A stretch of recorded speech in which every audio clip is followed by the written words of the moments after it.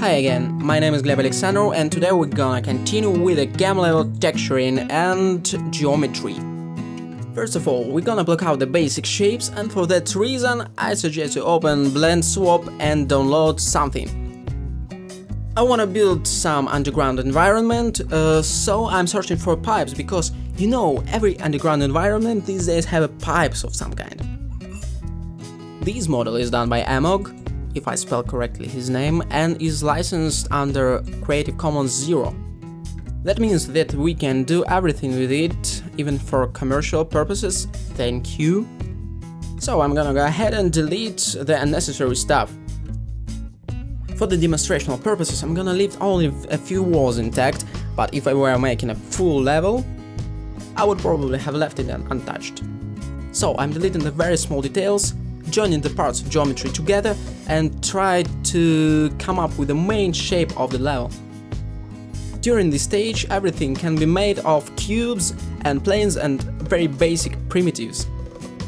The main purpose of this stage is to give us the overall impression of how the level would look like. Right now I'm extending some parts of the geometry, deleting other parts, moving the faces. It's very basic and very easy stuff. And when we're done with the blocking main shapes, it's time to move on to the optimization and retopology. Say we were freestyling geometry and now it's time to fit into some polygon budget for our game. Like going from 10,000 to 2,000 polygons. So the first thing we're gonna do is to dissolve the edge loops. Right now I'm selecting every second edge loop, and if you have the very dense geometry you can select every, I don't know, 2 of the 3 edge loops and dissolve edges and dissolve vertices.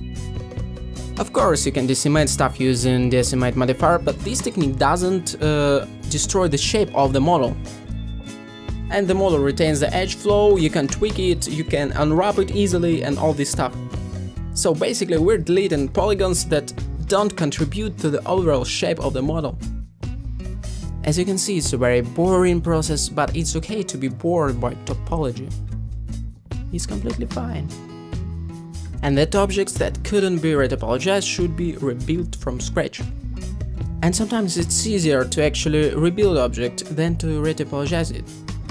For example, this model is nothing more than a cube with some extrusions. And it's no problem to do it from scratch.